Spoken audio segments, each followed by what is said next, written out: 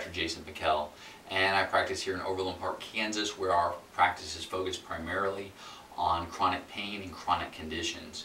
Now, today's video is on fibromyalgia, and if you're watching this, you or a loved one is most likely suffering from fibromyalgia, and you most likely know a lot of those pains and symptoms that go along with that, such as the all-over body aches and pains, almost like having the flu 24 hours a day, 7 days a week, the heart palpitations, the digestive problems, possibly thyroid issues.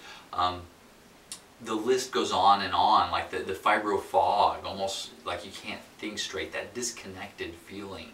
Now, with all of those symptoms, you've most likely gone to quite a few different doctors, and some of those doctors have examined you, run you through some different tests. A lot of those tests are most likely normal, or there's been some of the tests that they've used different medications for you, or some of them have checked some tender points, where if you had 11 out of 14 of those tender points, you were told, okay, you might have fibromyalgia.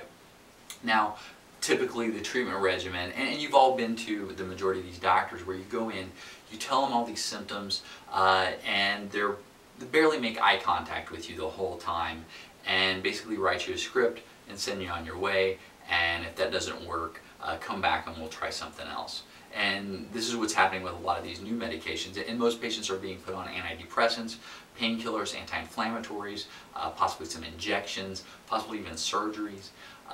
The list goes on and on with that also. So we can't continue down that traditional road.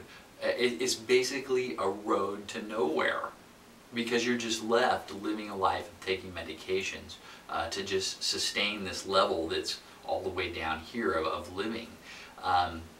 So again, we've got to take a step back. We've got to look at the whole picture.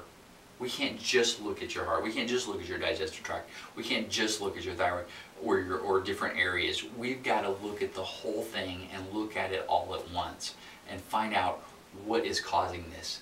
Because the vast majority of research out there today shows that fibromyalgia is not a muscle problem. I know this is shocking news to you, but it is not a muscle problem. It's a neurological issue. And this isn't pharmaceutical research.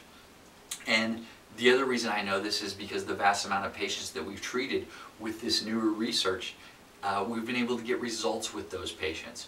So if you would like more information on fibromyalgia and what we do about it, then go to this list to the side, enter your information, and we'll send you some free information. Thank you.